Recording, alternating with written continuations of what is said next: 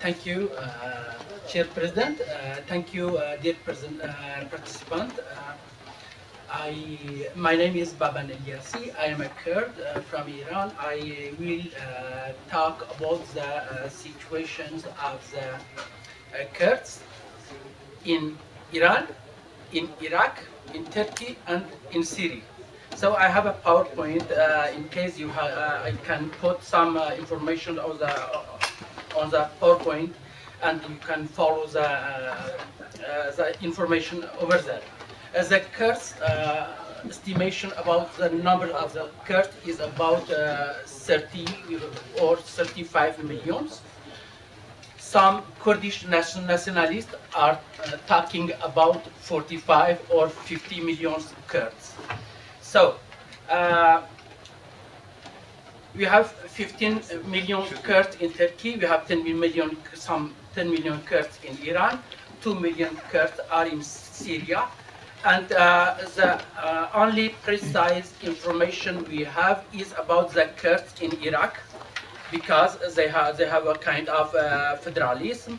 So we can have a precise information, because the other countries where the Kurds are living, they don't give precise information about the number of the Kurds in the. That is the political position. They don't give the exact numbers of the Kurds. So, who are the Kurds? The majority of the Kurds are Sunnis religions, and there are also other religions in Kurdistan, like Yazidis, like Christians, like Jews, etc. Linguistically, the Kurds are different from other minority people in the region. So the Kurds in the Middle East are the fourth people in the Middle East, and they are without a recognized state. I put there a map of Kurdistan. There are Kurds in Iran, there are Kurds in Turkey, there are Kurds in Iraq, and there are Kurds in Syria. And at present, the Kurds are in the middle of the turbulence in the region. I can tell that in each part of Kurdistan, the population, the Kurdish demands for autonomy or for federalism or for independence are different. So about the Kurds in Iraq, I can tell that no, they have a federal system, but for many reasons, the situation is tense with the central government in Baghdad, and more the Kurds in Iraq are looking for other way of relations with Baghdad, or even there are talks about declaring independence in Iraq for Kurdistan. An informal or unofficial referendum in Kurdistan, it was about 2013, that about more than 90% of the Kurds, they were for the independence of Kurdistan Iraqi. And the Kurds in Iraq, they suffered all kind of atrocities. They were poisoned by gas attacks by the Iraqi Ba'ath government. Tens of thousands of Kurds were exterminated, and there was a policy of changing the demographic composition of Kurdistan by the Ba'ath party. So if I talk about this element, it is because what are the criteria that a people can ask for independence or self-determination? This is another picture of in Halabja. Halabja is a city in Iraqi Kurdistan. It was gassed by the Iraqi government, and over there more than 5,000 Kurd civilians were exterminated. There are also Kurds in Iran, about 10 million in Iran. Their political program is that they are looking for a kind of federalism. Why federalism? Because in Iran there are other nationalities like Arabs, like Azeris, like Turkmens. So the Kurds, the majority of Kurdish parties in Iran, they ask for a kind of federalism because Iran is a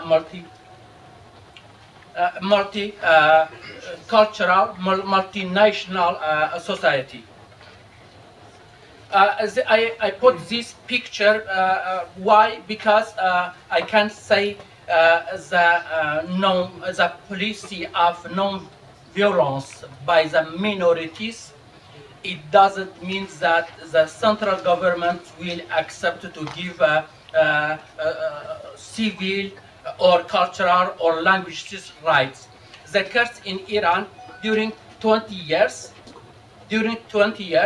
they were waiting to see if there are gesture or any moves by the central government to give them a kind of cultural or language rights, but this was not done, and the Kurds, so sometimes the policies of central government pushes the minorities to go toward violence. This is the case, and the Kurds are in Iran. They are talking about